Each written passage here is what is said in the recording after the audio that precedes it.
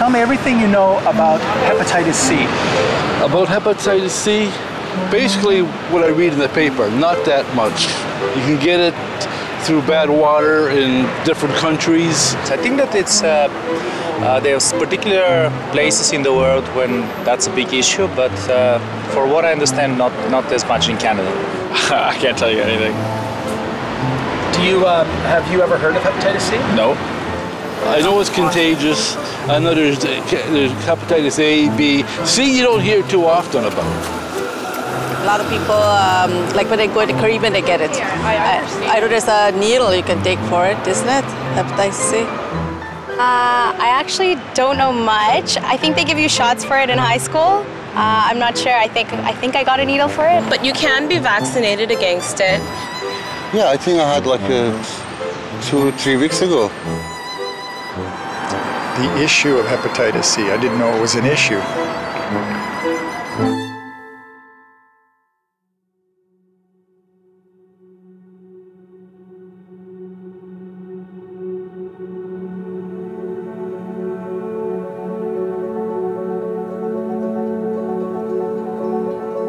The difficulty with hepatitis C is that there's no symptoms until it's too late. It's kind of like you're walking towards a cliff. You know, you're looking out in the horizon. You can't see you don't appreciate that the ground is going to give out in front of you.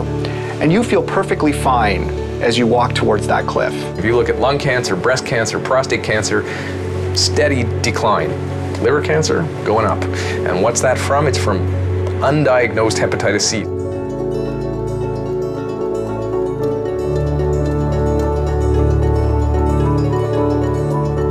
There are a very large number of people who have chronic hepatitis C, and if we're talking about several 100,000 people who are going to suffer this fate over the next 10 to 15 to 20 years, we're really talking about an enormous health burden.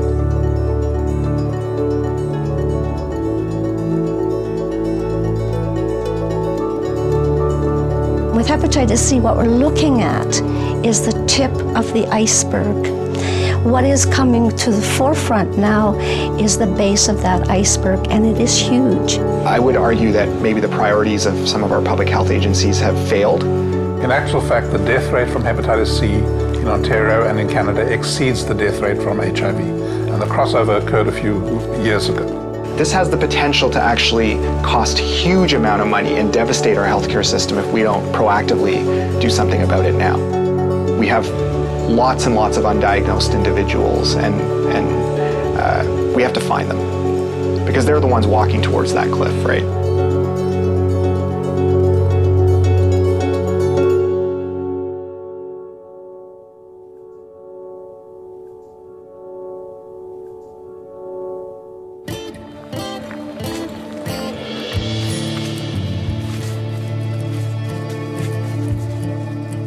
In 1990, I was feeling extra tired, I thought, but I was teaching full-time, and I was running the strawberry business.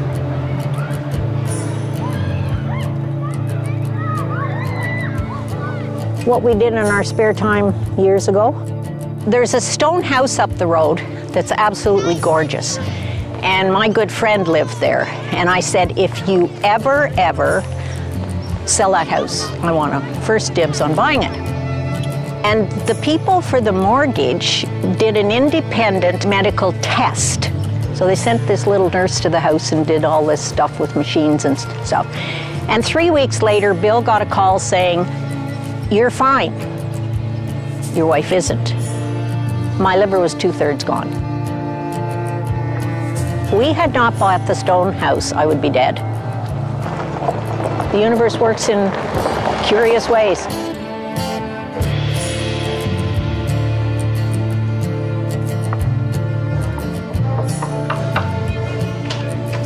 Five minutes, Mr. McDonald, 5 minutes. My wife had suggested that I go for a checkup because I was exhibiting, now in hindsight, symptoms of the Hep C by being lethargic, slurring my words, dropping glasses, tripping over stuff, very uncharacteristic for me. They said, yeah, your liver is really bad. You have 2.5 months to live without a transplant. And they were really pushing it too. And because I would say, well, I'm looking into this alternative medicine right now. I got this acupuncturist and this herbal, holistic guy, and nothing will help you. You have to get a transplant. What are you, on commission? They were really pushing. That to me was always the last thing I wanted to do, was to get a transplant. I was hoping for another way to get around it, but unfortunately for me, it didn't pan out any other way. And fortunately for me, again, the transplant worked. Even 2 months ago, my voice was like the Godfather. Why do you come to me with that? I thought it was over. I thought I would never go back on the stage. It's a privilege and an honor to be here tonight. It's a privilege and honor to be anywhere right now.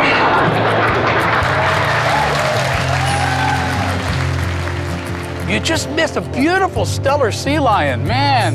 He's going to come up again. Yeah, there. Wow. Yeah, you can tell by the nose. It was in 1996, somewhere around there. I can't remember, 96 or 95. I was finishing up my doctorate at McGill and participating in a lot of sports and teaching at 2 universities. Doing the usual PhD stuff that makes marriages fall apart, And I started feeling really weird, getting very dizzy and disoriented. In fact, I just about fainted in one of my classes. My doctor, because her first recommendation was, oh, you're under a lot of stress. I said, of course, tell me something new, But eventually she did blood tests. They didn't do them right away. And then she called me and says, I have some bad news for you. And she told me I had Hep C, but I was actually kind of happy to know that I had something because it was explained. I didn't know what Hep C was, but I knew, right, I'm not imagining this. This is something there. In 2004, late 2004, I got what I thought was the flu. And it just progressed, and I went to the doctor, and they said, oh, you've got the flu, and go home and get plenty of bed rest and drink plenty of liquids. And I got to the point where I couldn't even keep food down. I was vomiting what I know now is blood. My general practitioner at that point just checked every box there was on, because he didn't know what was wrong with me. And got a phone call 2 days later, you're hepatitis C positive. And I went, what the heck is hepatitis C? Never heard of it. This is some foreign thing that other people get, How's your liver right now? It's cirrhotic. It's highly, I'm end-stage liver disease.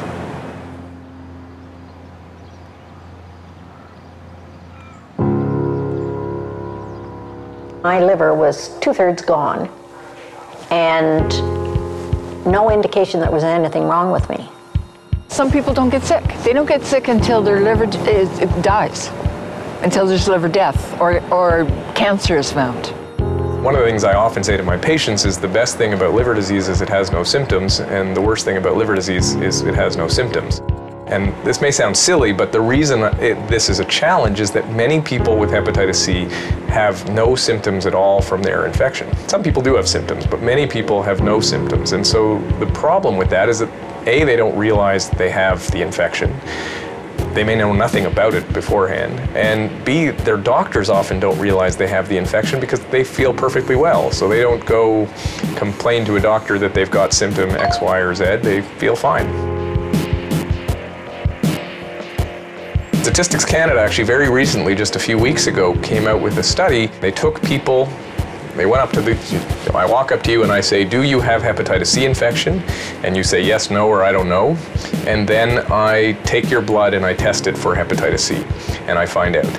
And of the people that they found that were infected with hepatitis C virus in Canada, 70% had no idea that they were infected.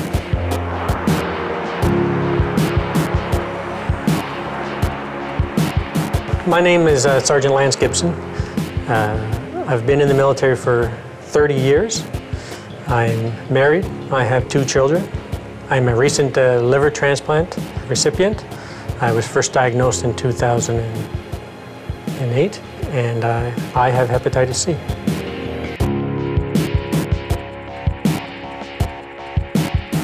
Everything was normal for me. I had no idea that I was carrying a deadly virus. And then in December 19th, 2008, at about 9:30 in the morning, I got called into the doctor's office. And the doctor said to me, "Your platelet count is really, really low. Are you feeling okay?" And I said, "I'm feeling fine. I think I'm in the best shape of my life. For the first time, everything is going really well for me." Finally, I got to the point where I said, "Where are you going with this? What's going on?" And they said, "Well, Sergeant Gibson, you have hepatitis C." My life changed as soon as I found that out. When I say I was devastated, I was blown away. When I was all going through my treatment process, I had to redo my will, right? Just in case the inevitable happened. And one of my requests in my will is to have my ashes spread at this cenotaph. One of my very first meetings with Dr. Jordan Feld, who is my liver clinician, I said to him, "Dr. Feld, I need you to do one thing for me and one thing only. Do not sugarcoat anything. If I'm going to die next year, I want you to tell me that I'm going to die next year." And he said, I would estimate that if you don't get a liver transplant in 5 years, you could die. So when I got my liver transplant, I was in my 4th year from that first initial meeting. So my time was almost up.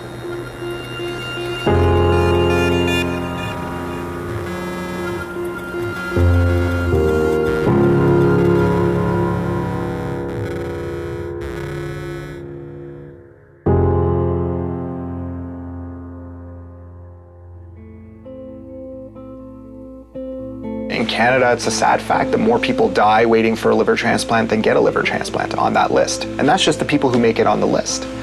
It ignores all the people who never make it on the list because they're diagnosed at too late a stage, or, for whatever reason, they aren't even eligible for a liver transplant. Well, when I came out of my coma, I was so sick that it was liver death that was killing me. I was on the transplant list. I was on emergency with the beeper and everything else. Now, it's sort of, well, look, she's done okay, she's holding her own. I'm not on the transplant list because I'm too healthy.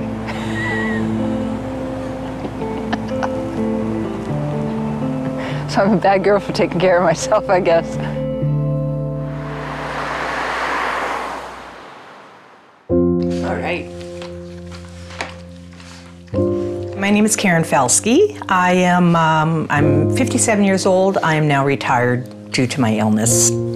I've had hepatitis C probably, I believe, for 42 years now.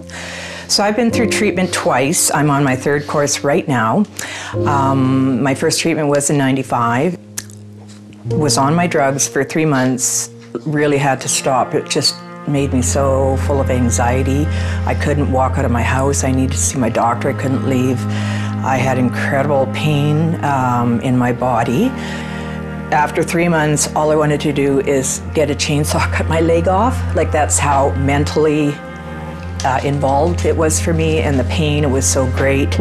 So when I climbed, somehow I dragged myself to the doctor, and they took one look at me and said, "That's it, you're off of it. The treatment's not doing anything for you. It's just making you miserable, giving you all kinds of side effects that are really not good for you, so let's stop." My liver, I've had cirrhosis for over a couple of years now, and basically my doctors tell me this is it. I have no other option. We've got to make this treatment work, because after this, probably facing a liver transplant, and who knows how soon, how far away. Will I be too old? Will you give it to that 21-year-old instead of me? And you probably will.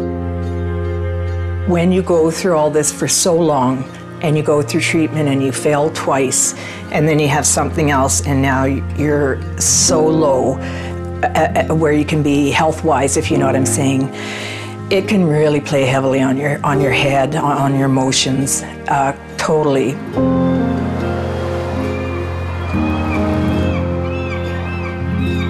Hi, it's Chantal calling again. We're specialized nurses that work in hepatology here at Procuro Clinic. We focus in the areas of standard of care treatment as well as clinical research. All nurses, run by a nurse, 4 nurses. You know, we're on the phone daily with some patients, just trying to get them through their symptoms emotionally, physically, financially. It is really a team effort to get them through the therapy. The role of the nurses here for people dealing with hepatitis C is huge. They support me greatly. I think it's extremely critical that they are here because they are also giving you more information than your specialist would have, because he may not have the time to give you the information, follow you as closely. Nurses have time. That's the beauty of it, is that our door is open. We will make room for those patients. Doctors, you know, they've got a busy schedule. They're booked 9 to 5, whatnot. They're slotted in for 15 minutes. We'll see patients for an hour, sometimes more, just dealing with their problems, trying to find a solution, and just, you know, trying to make it work. To this point, treatment has been it's very harsh. It's not an easy therapy to go through. That's why we brought forward hepatitis support nursing, in order to be able to, instead of being handed a box of medication, here you are, go home and deal with it. To be able to give patients the support to get through is absolutely phenomenal. My name is Ray Collins. I was born December 15th, 1960. I just turned 53 years of age on Sunday. I was diagnosed in August 2009 with Hep C, to find out that I had been carrying it around since the 80s because of my intravenous use with cocaine. I'm currently living at a clean and sober home for people that are in recovery, guys. We all have responsibilities to clean up after ourselves. Some guys do. Some guys don't. But that's all part of community living. Just a little over 4 years clean and sober, and that's after being out there destroying my life on a daily basis for over 3 decades. Just living life again. For a lot of us, living life for the first time. There's a lot of people out there that have it and they're afraid to deal with it. They've heard horror stories about being on the treatment and that. I know one thing for sure, that when I was in my active addiction, if I would have found out I had Hep C, I never would have did the treatment. Never would have done it, because it would have interfered with my using. Well, what I realized, you know, as in my recovery, as I did with my Hep C, doing my treatment, is that I didn't have to do it alone. And I think that's what a lot of us experience through life, is that, you know, we're afraid to ask for help. And when we do ask for help, we realize that people are willing to bend over backwards to support us in any way that they can. When I first started doing the treatment and I was feeling very down and out, that there was someone there telling me that it was going to be okay. Just keep moving forward. And that's what I kept doing, kept moving forward.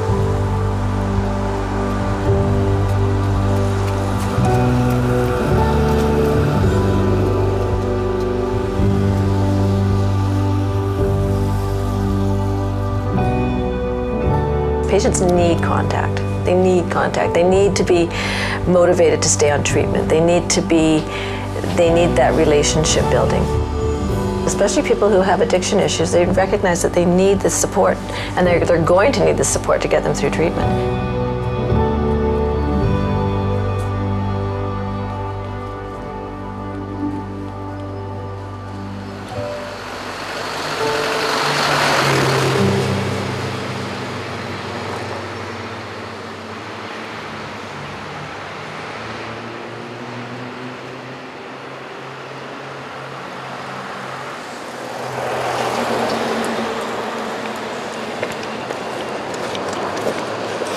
Hey, James.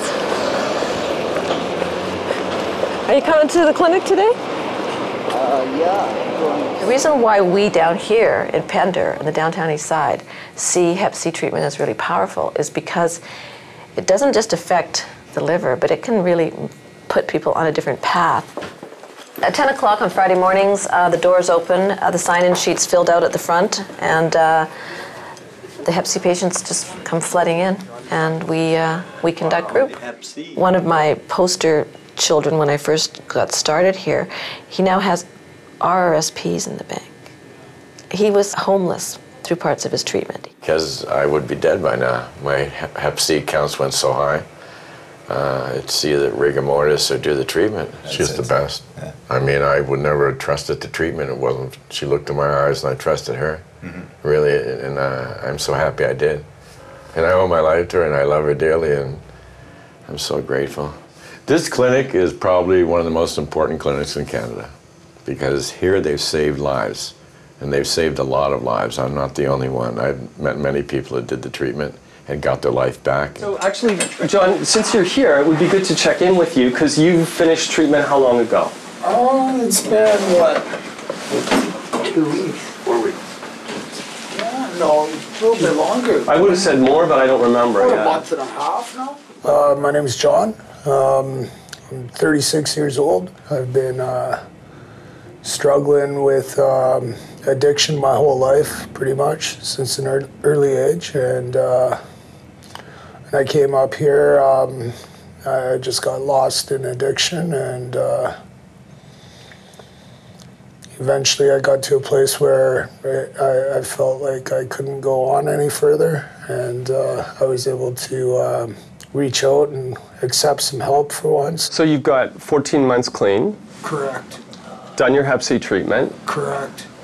Where's life going at this point? Not that you have to have it all planned out, but I'm just curious how you're feeling about the future. And I have taken some steps towards that, right? I'm presently attending workshops and considering going back to school. Wow, I didn't know. My daughter's mother was also a heroin addict too, right? So we've both had to battle with this addiction, and yeah, it hasn't been an easy process, but we both live different today. There's a huge difference. I feel like my life is just beginning again, right? Like as of before, it felt like I was kind of like frozen in time, and I wasn't able to move forward until this obstacle got out of the way. That's somebody's loved one, that's somebody's son, that's somebody's father, and he deserves just as much attention as anybody else. Yeah, she's what, 6 now? She's 6, yeah, she's in grade 1, and you know, she's my world. Yeah. I love her to pieces, and it's great. She's taken up ice skating, and you know, so you're like teaching her how to skate? Yeah, Cool. It's great. It's such a great freedom. I'm in such a peaceful state nowadays. I mean, yeah, I wouldn't trade it for anything. I have a 17-year-old daughter, and I keep her busy in sports, and she's awesome. She's a straight A student. She's really a great kid. So yeah, I devote myself to being a parent mostly. The attention that they get from their healthcare providers, from seeing nurses one-on-one every week, from meeting other people in group who have something going on that's similar, that they can share, they can find housing through each other, they can support each other, that can move people towards a whole new option, or many options in life that they didn't even think were attainable. Total and complete change, like, to life. Like, in all honesty, I've never functioned like at this level, even though it's been for like less than a week. I've never had this kind of energy in my life, so it's a total turnaround.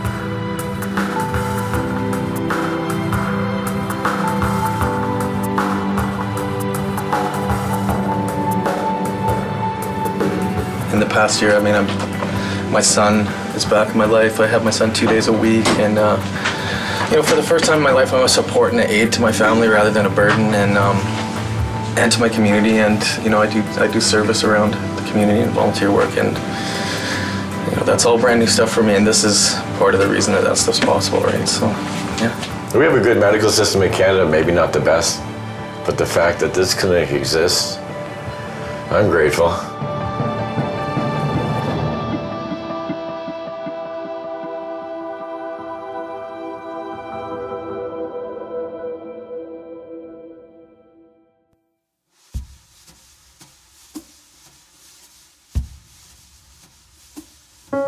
The stigma is about, plain and simple, injection drug use. It's not about hepatitis C as a disease, as a virus. It's about Hep C because injection drug users get that disease. You know, the picture of someone who typically has hepatitis C as a, you know, an injection drug user who's maybe a substance abuser of other things is, to me, is it's not, it doesn't reflect what I see day to day. I see people who are, you know, very well accomplished. If I said their names, you would instantly know who they are that come to see us because they have hepatitis C. And then I, of course, see individuals who are of very low socioeconomic status. But it's the full spectrum. It's the full spectrum of ethnicity and ancestry as well. I went to a benefit one time and there was this long list of famous people who have Hep C, but they haven't come out. And I asked the person, I said, well, why do these people not come out? And she said, well, there's still that stigma, and right away when you mention liver disease, people assume you're an alcoholic. So for years I lived in fear of telling people what was wrong with me because I thought, I don't want to get stigmatized. I can't handle that. I need someone to say, how are you? Not what did that to you or how did you get it? One of my nursing friends that I used to work with was asking me what I was doing, where I was going, and when I told her I was working here with Hep C and hepatology, she asked me, why would I want to work with Hep C? In her mind, it was just addicts and druggies and whatnot. It's very much perceived as a dirty disease. Hepatitis C is not a dirty word. It doesn't come from dirt. It has nothing to do with being dirty. Doctors, lawyers, teachers, people in parliament, I mean, every walks of life get hepatitis C. Whenever you have a disease, no matter what it is, where amongst the provider population, there is a lack of awareness about how it's transmitted, how people got it, what populations it targets. You know, I think providers have this idea in their head of who these people are. Instantly, individuals get treated differently. You know, 40% of people in Canada who acquired Hep C here have no risk factors, actually. They can't even identify where they got it. They're not ex-junkies or drug users. But they're being treated as such, and they tell me about those experiences all the time. Hey, Warren, it's Sergeant Gibson. How'd that test go this morning? Well, I went through a number of medical staff and doctors, again, trying to convince them. I had no involvement with drugs. I had no involvement with outside sexual partners other than my wife. I don't drink. I don't smoke. I'm as clean as you get. And it took some serious emphasis on my part to say, enough is enough. I've told you, I've had nothing to do with that. They didn't quite believe me when I said, no, I'm not involved in that culture. I have never had anything to do with that culture.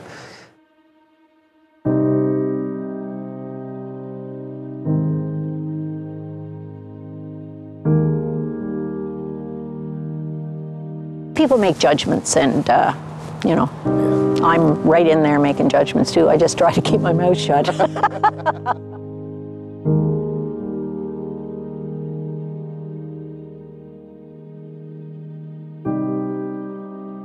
Trying to get the awareness and the education out to the profession, the healthcare professionals, I did, as I mentioned, grand rounds down in Duncan. And I brought forward what it means for patients to access treatment. I had 2 physicians come up to me following the session saying that they found that they had a really hard time even thinking about putting any funding into Hep C because, quote, these people or those people have done it to themselves. And these were physicians, general practitioner physicians. Those people have done it to themselves. And there's so many people that, you know, they got it through a blood transfusion, or they don't even know where they got it, but, or if it was, you know, maybe IV drugs that they experimented with back in the 60s and they never looked back. They even forgot that they had ever done that until, you know, they got the diagnosis and they had to go and explore where it might have come from. It's just... Active injection drug users account for a very small proportion of all people with hepatitis C. The vast majority have either never used drugs, or if they have, they used it many years ago back in the 60s and 70s and have since stopped using. They were never addicted, or if they were, only for a short period of time, and they've now gone on to become otherwise responsible citizens. But this is in their past, and I don't think that there should be any stigma attached to that, something that you did when you were in your late teens or early 20s and you're now in your 40s or 50s. Hi, I'm Cheryl Wrights. I'm 65.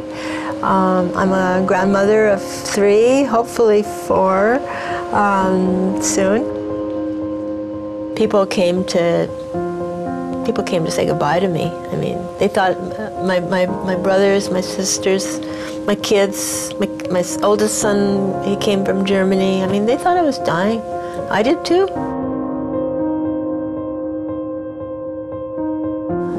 One week of my life, I probably did some recreational things that I oughtn't. So,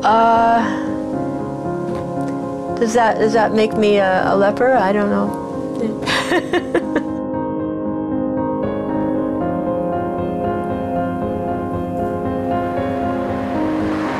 I was 15 and I had a couple of drinks and was talked into using IV drugs. My father died when I was 13, so I was pretty vulnerable position. So basically, I'm pretty sure that that's the day it happened. The biggest problem is the ostracization, and you have to defend yourself from people's attitudes. The first time I walked into a specialist's office, she complained bitterly about having to support my medical expenses. After driving 500 miles to get to the doctor's office, she snapped at me because I was going to cost a lot to the medical system. If you look at diabetes, is it not because a good proportion of our population are obese because of their behavioral habits with the intake of food? When they're shoveling Twinkies down their faces and, you know, they drink pop for breakfast? Well, do we not deserve to treat those patients? Look at lung cancers. Those patients, have they done it to themselves by the intake and the use of cigarettes? It's the lack of knowledge about the actual transmission of the disease that still is very prevalent today, that keeps that stigma going and puts us the barriers to care for patients.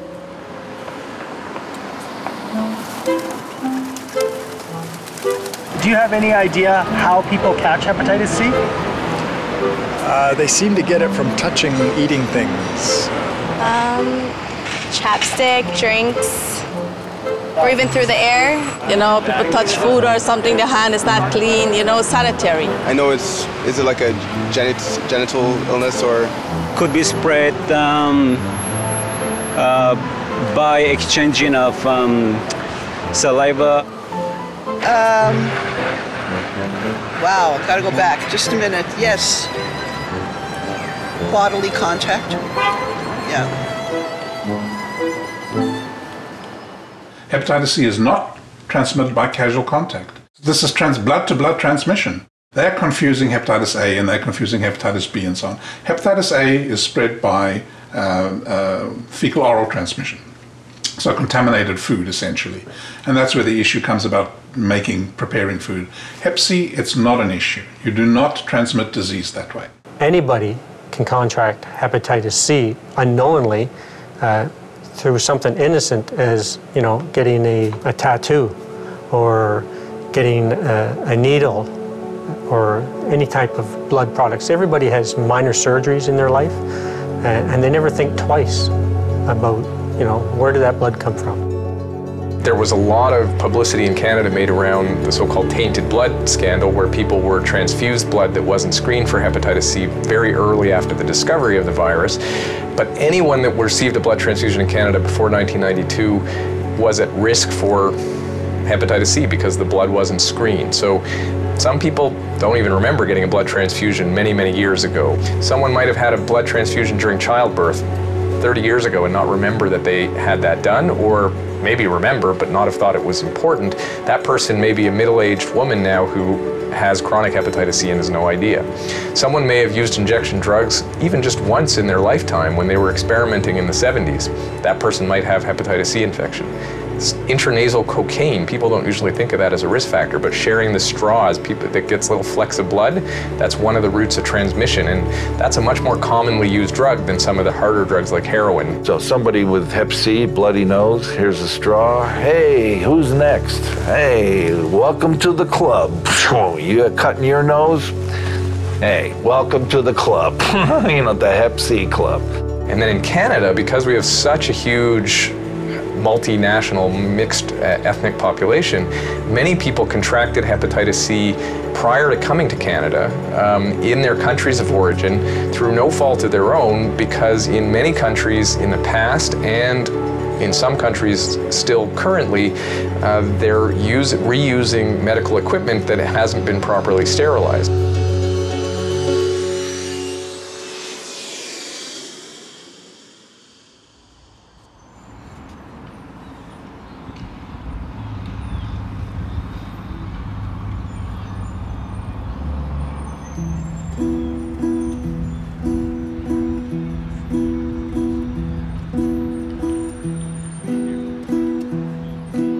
My name is Daniel Armanto. I'm 22 years old. I'm from Iraq, and I'm sitting with my family and with my two sisters. My sisters Dina and my sister Lena. I have a kidney problem, kidney failure. I got this problem when I was 13 years old. I had a transplant in 2004, but in 2006 the kidney stopped again. In 2007 I started dialysis, and the dialysis over there wasn't very clean. I met Daniel in 2011 when he was referred by his kidney doctor because he was newly integrated into our hemodialysis program. And when patients join our hemodialysis program, they're screened and checked for all sorts of diseases, other bloodborne pathogens such as hepatitis B and HIV. And that's when Daniel's hepatitis C infection came to light within our clinic. Thanks for coming again today. And to the best of anybody's ability to tell, we believe that he contracted hepatitis C in a hemodialysis unit in the Middle East after his kidney transplant failed. They told me like I have hepatitis C. I told them, what's the hepatitis C? What does that mean? Yeah, it doesn't make any sense for me. What is hepatitis C? It's like, I thought it's like a little kind bit... of like flu virus. No, kind of like an infection, and that's it. Yeah, like flu virus, you know, like normal virus, you know? This is going to give us hopefully a more accurate score of what's going on with any degree of damage to your liver, okay? Why don't you lie back for me? Good. We'll take a few measurements and the computer will do all the calculations and take an average and let us know how your liver is making out, okay? He's gone through so much in his life. I mean, the war, a failed kidney transplant, dialysis, contracting hepatitis, trying to get treated for hepatitis, the treatment not working, and now presently being out of options for the treatment of his Hep C, which is to a degree also going to affect his transplantability with respect to getting another kidney. Okay, you're all set there. You can sit up. And maybe we can walk over to my office and have a chat about that, okay?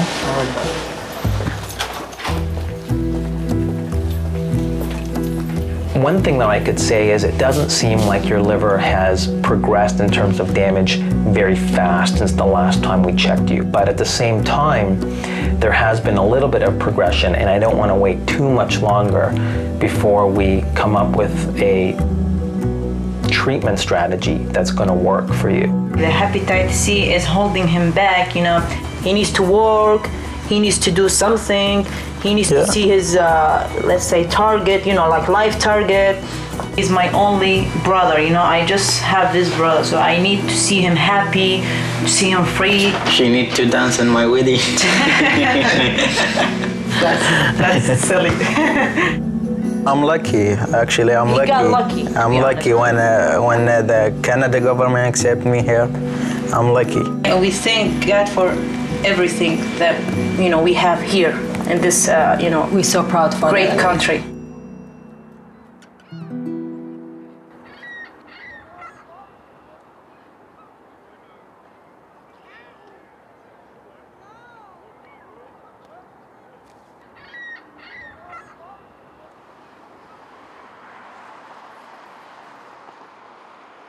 There is magnitudes of difference in awareness when you look at HIV versus hepatitis C in Canada. If you look at hepatitis C, I mean, hepatitis C was discovered around the same time as HIV. It was always recognized as a huge problem. I mean, today is probably 10 times as important a problem from a public health impact perspective as HIV, but it never had that grassroots movement. When I talk about this to groups, I show a slide and I have a picture of the HIV lobby, and it's a picture of the 1 million person march on Washington, and then I have a picture of the HCV lobby, and it's two guys lying on a dock in Northern Ontario drinking a beer. And unfortunately, that is the reality, that the hepatitis C lobby, people with this infection often are marginalized, and they're not a group that has been politically vocal. You gotta really hand it to like the gay lobby and what they did with AIDS. They were already organized, they were a community, and what did they have to lose? Nothing, they were dying.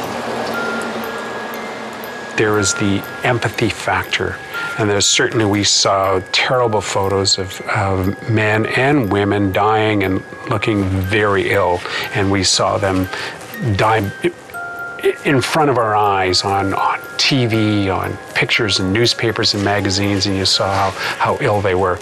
We're not seeing that with hepatitis C, and so people just don't have a sense of really what's going on there.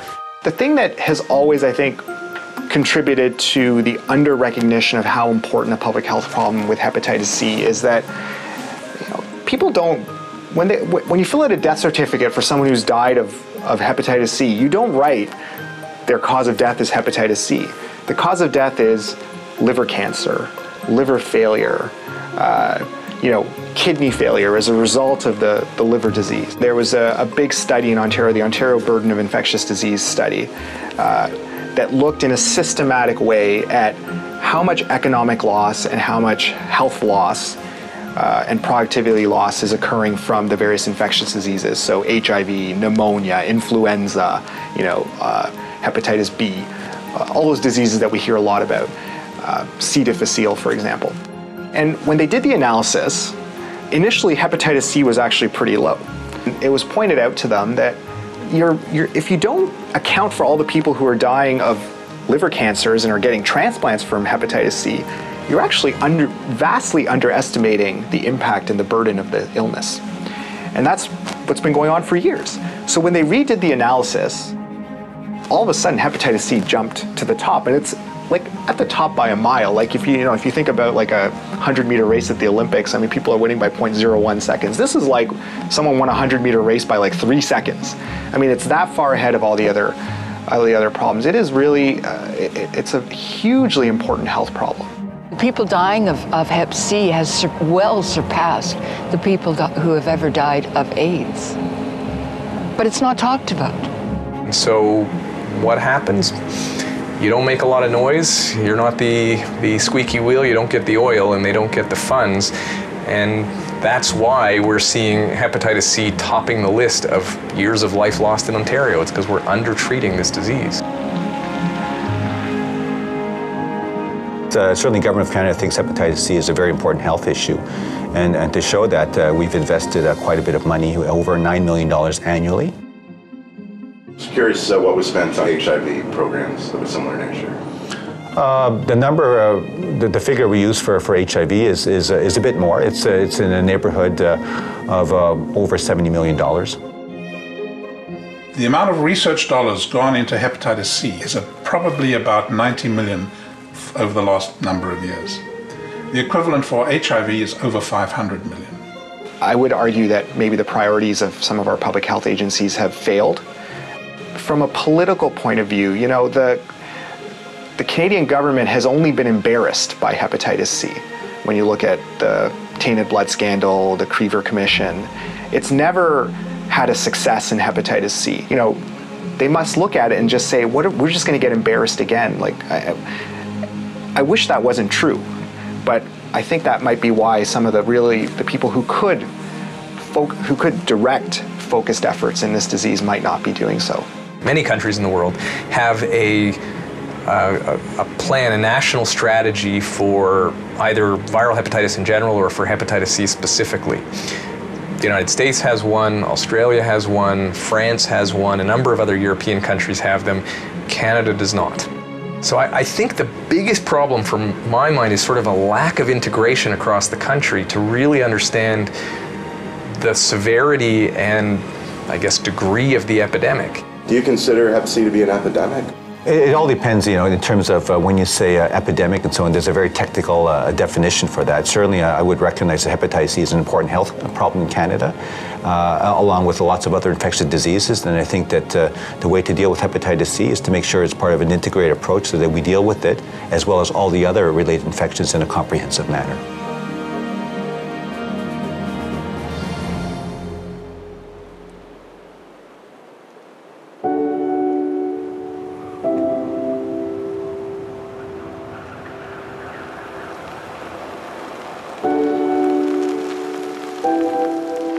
My name's Ian Reich. I'm the community health nurse at Chippewa-Nawash First Nation, which is a small First Nation community on the Bruce Peninsula.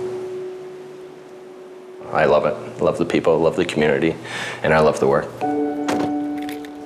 Yeah, and in our community, there's about 750 people year-round that live here, and of those, we know of approximately 20 people that do have hepatitis C. But saying that, there's an unknown number of undiagnosed or people that are unwilling to sort of come forward with their diagnosis.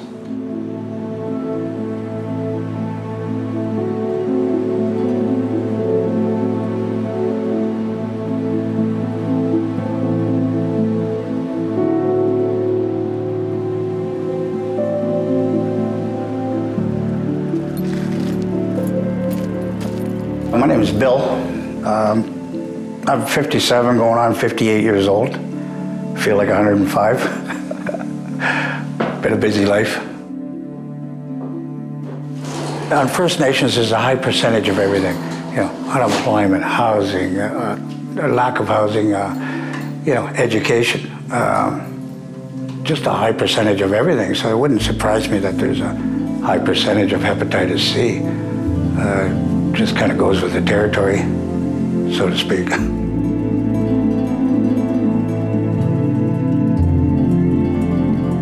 It's a huge socioeconomic issue. When people are more concerned about, you know, putting clothes on their kids' backs and providing food, the other stuff kind of takes a back seat. To expect a community to work off of such little funding and function the way that the general population functions just really doesn't make sense. And then when you go into the history of things, you start digging up things like residential schools that basically prevented the culture and these communities from thriving. Well, actually, I have Crohn's colitis, and we're doing some blood tests, and that's one of the things. We're doing a med change, and the other meds were going to be hard on my liver. So we wound up checking for hepatitis C and found out that I did have it.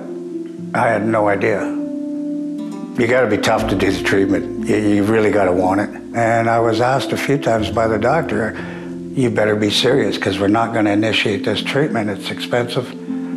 And I said, yeah, I'll follow through. I'm stubborn. I love life, you know what I mean?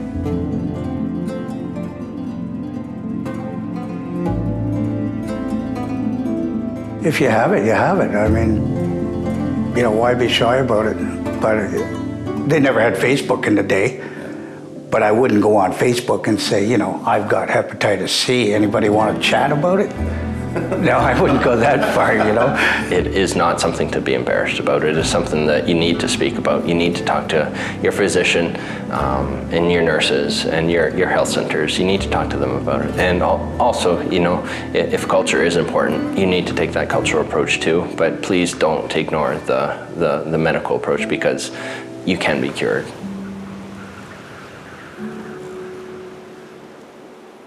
What we can now say is we can cure a chronic disease.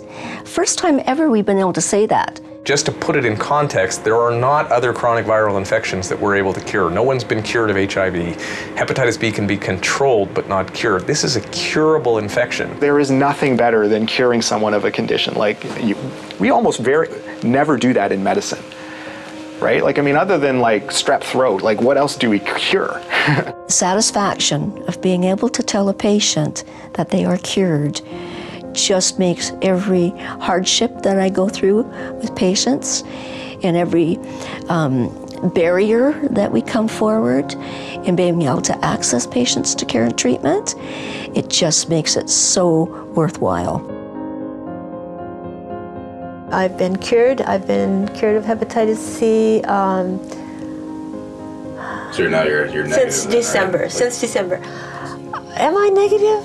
Yeah, I guess I am. You're so negative. I'm so negative. Yeah. But I'm a hepatitis C survivor. Maybe I should stop saying I'm hepatitis C positive. Start saying I'm a hepatitis C survivor. Because it's still with me. It'll never go away. It's the fact of having had it, and it's the fact that I still have lots of liver damage, so, yeah.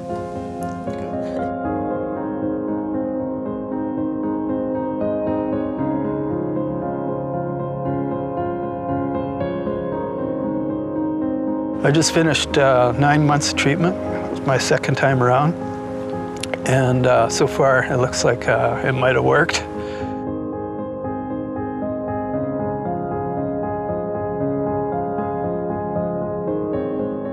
I still have to go through the treatment process to get rid of the virus.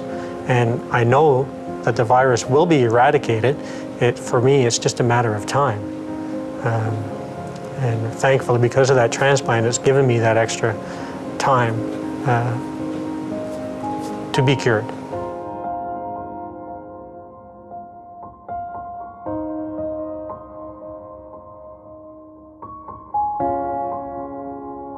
Say you go through the treatment and they say, guess what? You no longer have hepatitis C. What would you do?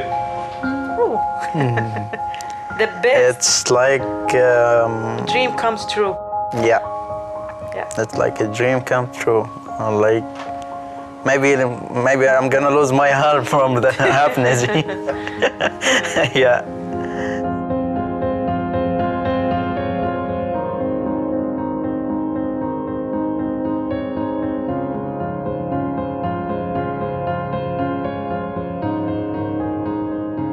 I have a funny little saying to my patients that when I can phone them and tell them that they're cured, I'm swinging off the chandelier in my office.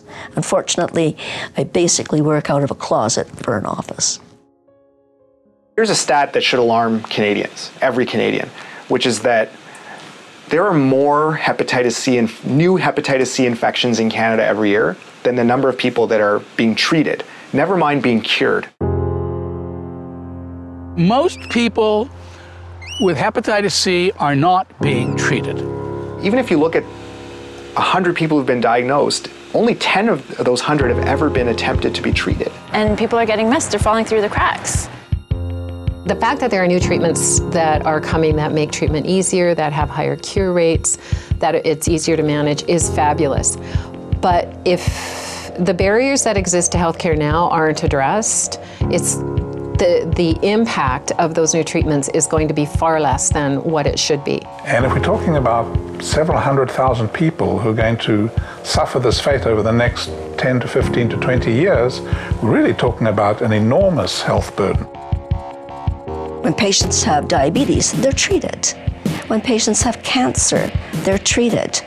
When patients have hepatitis C, they have to qualify for therapy. It just doesn't make sense. It's actually quite disturbing to me that the strategy is you can't qualify for funding for hepatitis C treatment until your liver is so damaged that it somehow becomes cost-effective to do so. Our system of healthcare is not really healthcare, it's sick care. We don't take care of people's health, we take care of them only when they get sick. So we wait for these people who are perfectly well, and if I treat your hep C now and cure you, you're gonna have no complications of it ever.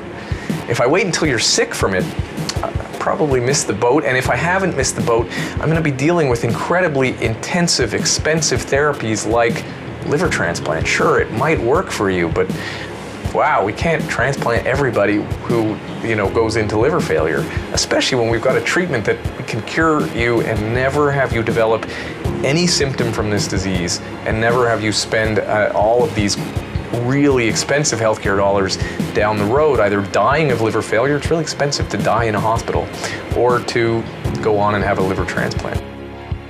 There are very, very good reasons over and above delaying future costs to treat hepatitis C, namely the prevention of human suffering, of patients who would otherwise needlessly have to progress through liver damage, because they're going to have that much longer to live disease-free. If you're going to treat hepatitis C, you want one kick at the can and you want your best shot. And in my opinion, the earlier the better.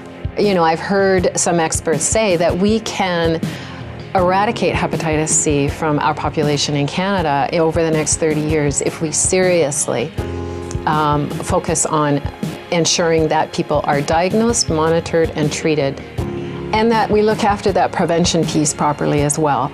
This has the potential to actually cost huge amount of money and devastate our healthcare system if we don't proactively do something about it now.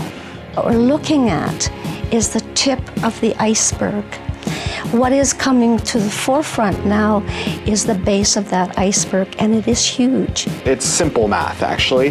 When were most people infected with hepatitis C? Well, they were mostly infected in the 70s and early 80s.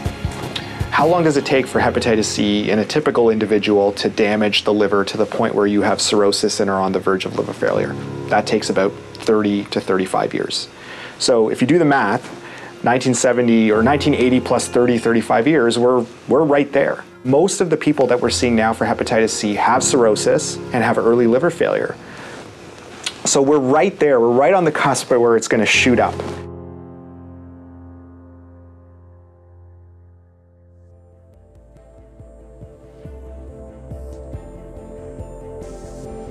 Get tested. If you fall into that baby boomer group born before 1945, after 1945 and before 1975, get tested. Better to know you have hepatitis C or don't have hepatitis C than to be ignorant about it, because if you know, you can take steps to get something done about it. A simple blood test will do it, and if you are detected early on, there is the capacity to eradicate it, cure it, treat it, live with it without having a liver transplant. There are methods to go through that might work for you as long as you catch it first. I think until people realize that it is a deadly, deadly disease and they can treat it before they get to the point where they need a transplant, and who the hell wants a transplant? If you ignore the problem, you're going to pay the price later. So 10 years from now, we're going to see all those people who've fallen off the cliff, and our hospitals are going to be full of people with liver disease. We are now going to be dealing with this problem when we should have been dealing with it all along. We're talking about decades of dealing with this if we don't get on top of it soon.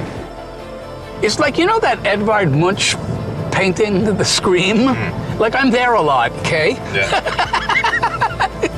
And it's not like Woody Allen says, I'm in nothing against death and dying. I just don't want to be there when it happens.